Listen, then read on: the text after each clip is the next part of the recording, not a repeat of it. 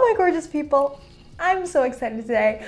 Welcome back to my channel if you're new here. My name is Kiana. I do a lot of sewing fashion videos, and today we are going to be kind of making my engagement party dress. When I say kind of, I mean we are going to be finalizing the design, we are going to be grabbing all the materials and fabric, and we are going to be prototyping. So basically everything from concept to construction of the prototype, just not the final dress. But you're gonna see all the fun stuff though, so like draping, pattern making, all that jazz. I'm super excited. I have a couple designs in mind right now. I'll flash them on the screen for a second.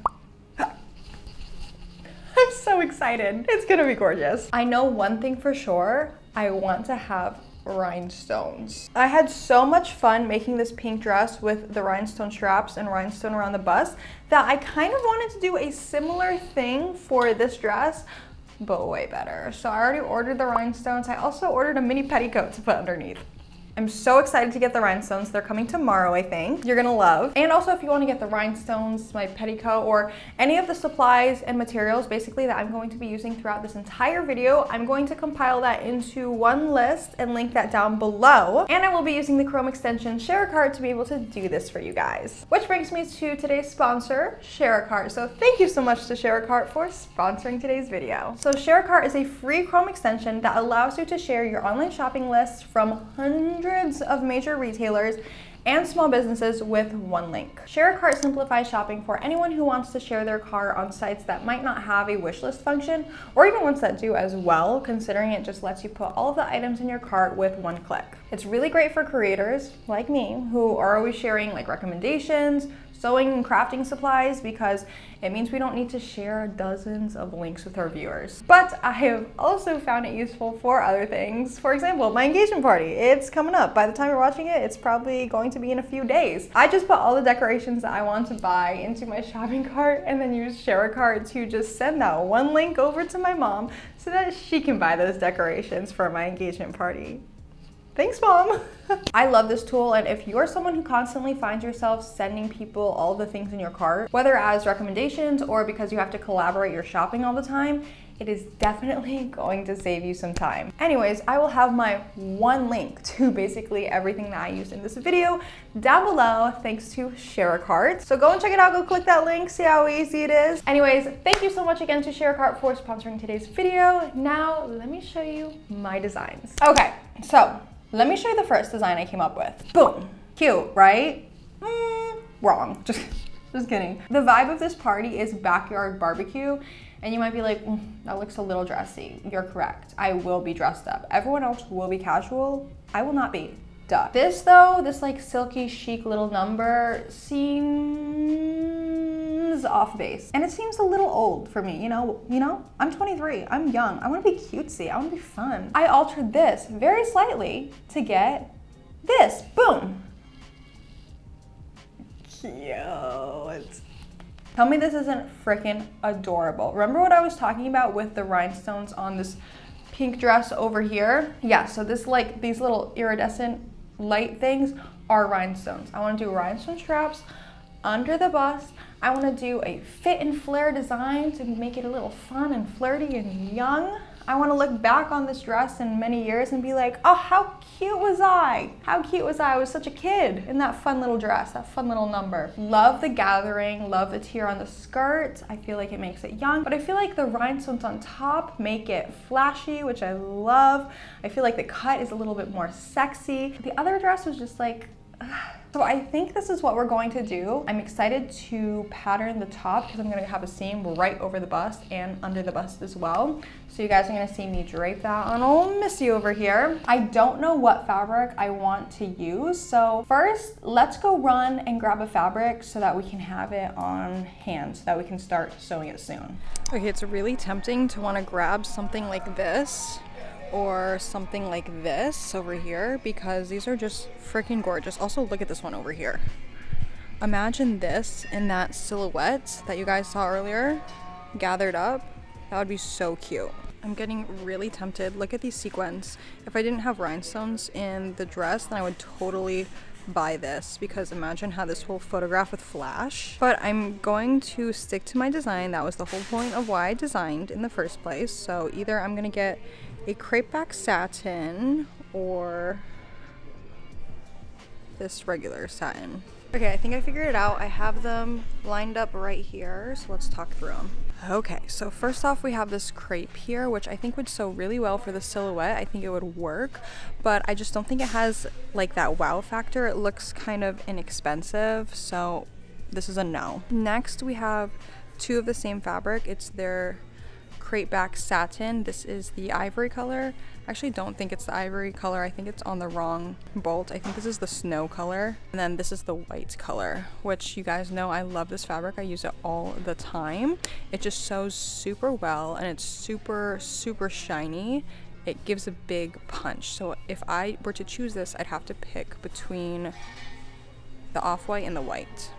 But I think I like the white better because why not go big or go home? And then lastly is this stretch satin, which I've used for my graduation dress before, and I really liked this. I think it sewed really well. I just don't think I want a stretch fabric for this because of all the weight that's going to be in the skirt from the gathers. I don't think it's gonna work as well. It could kind of distort the skirt. So I think I'm gonna go with this. And there's a lot of it, so I can get a bunch. Okay guys, so now I'm taping out my style lines, and you guys know I like to use washi tape instead of draping tape for this.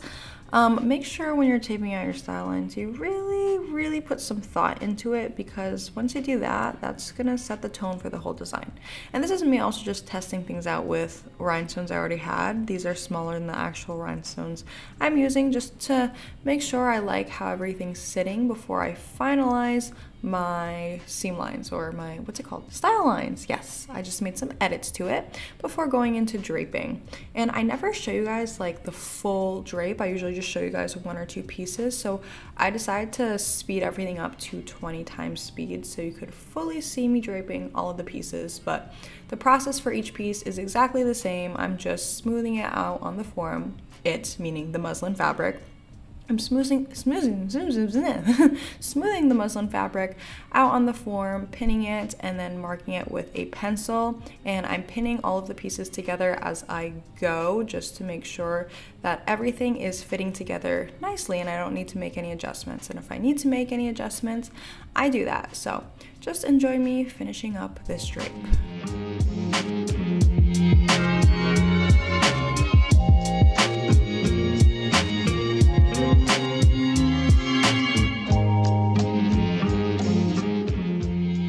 Okay, hello. Took a shower break. So this is the final drape. I'm not going to drape the skirt. I'm going to flat pattern that. If you wanted to drape the skirt, you could, but because I'm gathering it and it's not fitted, like, it's just easy if I just flat pattern it. I'll show you how I do that too. She's looking pretty good. It doesn't completely line up in the back. This is kind of over too far to the left, so it doesn't need to reach this. I know that I need to extend this a little bit to make it fit around the waist.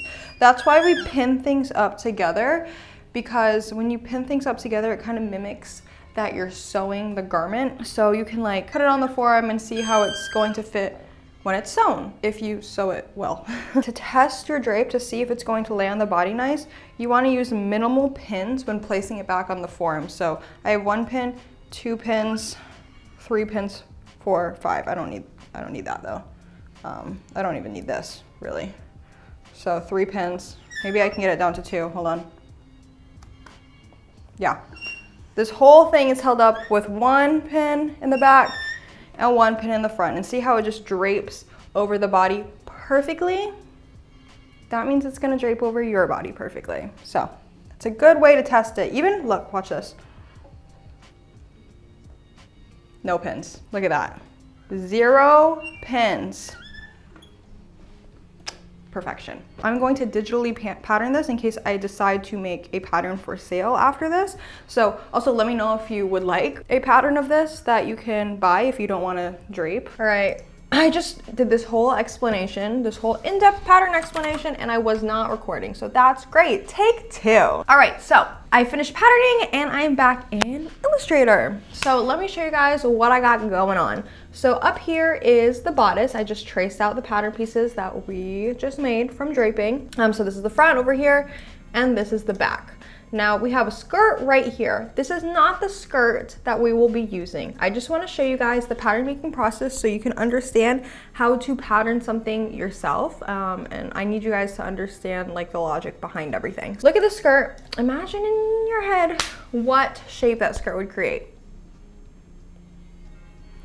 This is the pattern that I took it from. So the cowl neck prom dress, I took the mini skirt from it. It creates kind of this little slightly flared skirt. Now, I don't want a fit and flare skirt. That'd be really cute though with this design, but I want to pack a bigger punch. I'm trying to be extravagant here. So I recommend starting from like a flared skirt. You can also start from a basic skirt block, but it's a little bit easier to conceptualize if you start from a flared skirt. So now over here is the final skirt, and I'm gonna put these and I'm gonna put this right over top of the flared skirt so you guys can understand where I'm coming from. Basically what I did is I just doubled the width of the waistline and I flared it a little bit more. You gotta decide how much of a gathering ratio you want. It can be anywhere from like 1.25 all the way to 4, depending on what fabric you're using. I am using a medium weight satin fabric, so 2 will probably be more than enough.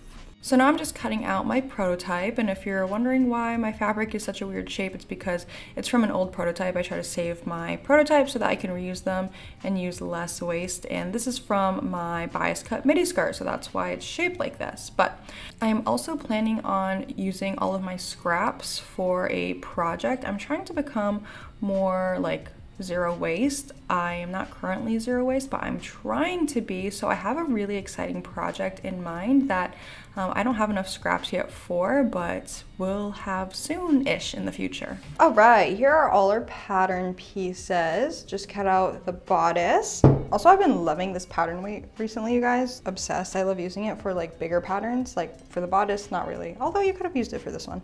But like for big patterns, using this, awesome. It'll be in my link down below. Here are my other pattern pieces. These are the tiers at the bottom. They're just rectangles. And then here are my straps.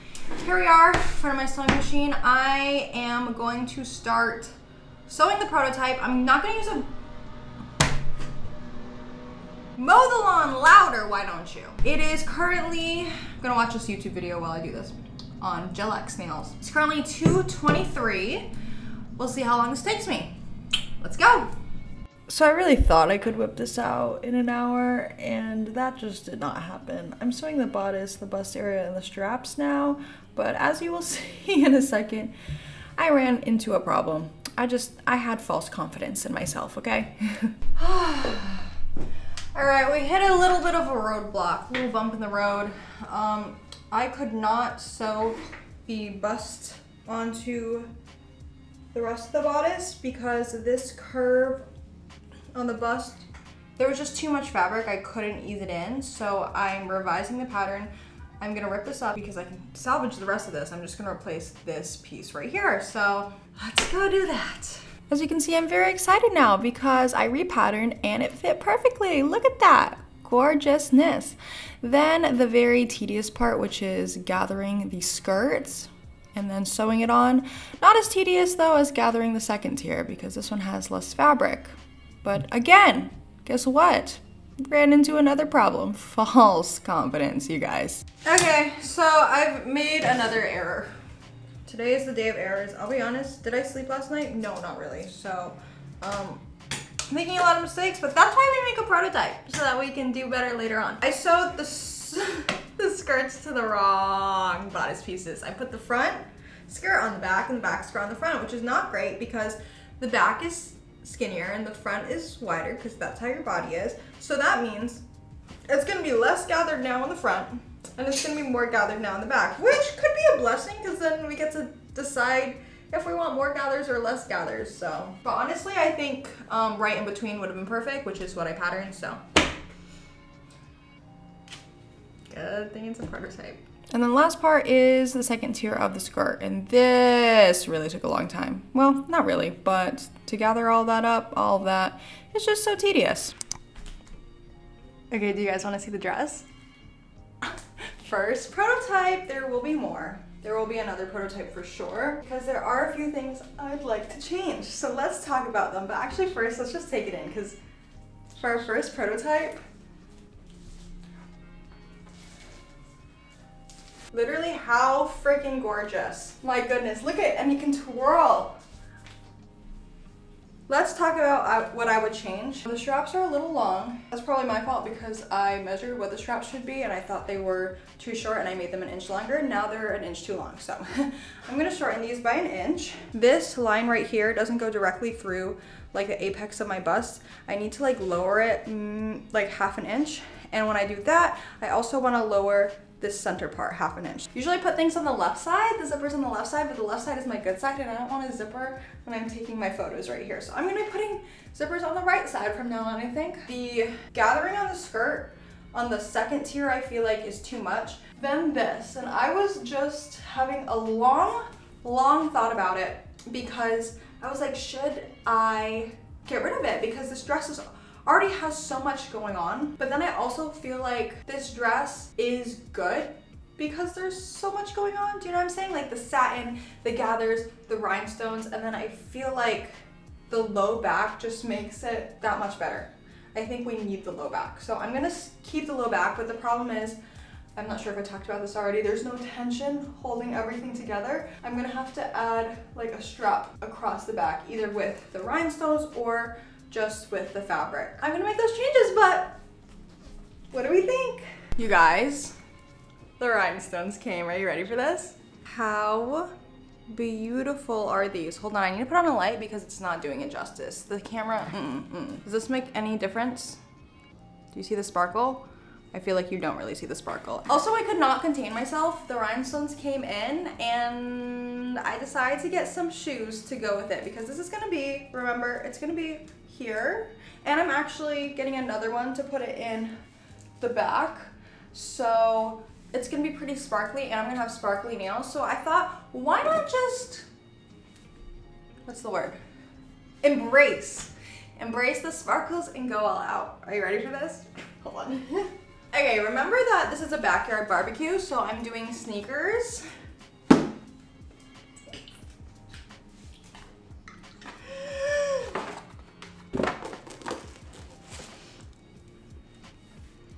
Look what I did. Look what I did, you guys. Am I ever gonna wear these again? Probably not.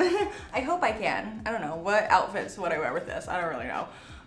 But they're from DSW, they're Betsy Johnson, and my mom had a coupon for $30 off, so she let me use her coupons. I am hype! Okay, second prototype done. And do you see how much better this fits?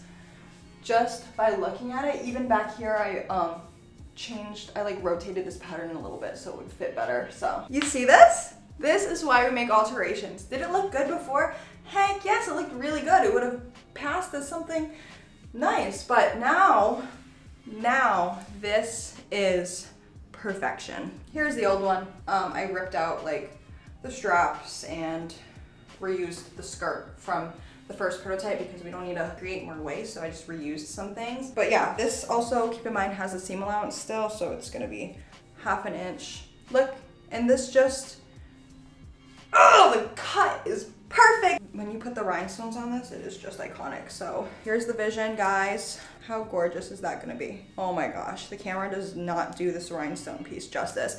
And actually, I do need help with something. And please, please, please, please comment down below because by the time this video goes live, I'll still have a day left until the engagement party. So if you could help me with this, that'll be great because I will listen to the majority of you guys. So please comment down below. Like I said, I want to do it in the front here, but also have rhinestones in the back going down the strap and around this opening right here, this low back. Do you think I should stitch it down exactly around the low back, like stitch down? Or do we think I should stop stitching right here where the strap attaches so that it kind of drapes following the curve? Look, like so it drapes like this. So it's like free floating. Draped or stitched down? I think draped, I think. But please let me know what you guys think. I'm gonna leave it open, I'm gonna leave it draped, but if you guys think I should stitch it down, I'll do that really quickly before the party. So please help. Anyways, I think that is everything I have for you guys today. Missy, say bye. Bye. Let me know if you liked this video. Let me know what you think of the shoes I bought as well, and what you think of this dress, and if maybe I should make any changes. But if you do tell me to make any changes, honestly, to this dress, I probably won't listen, but I'd love to hear your opinions. Anyways, the next video will probably, I think I'm gonna do a pattern for this. I really do.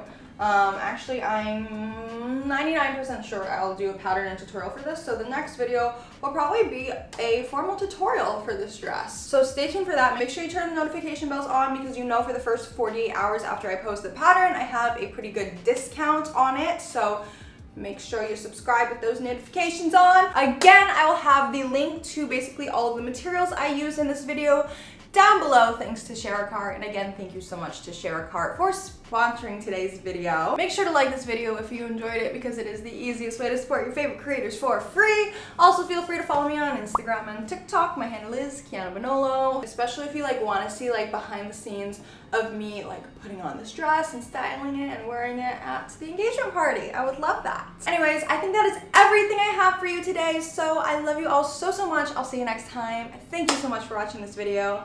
Bye!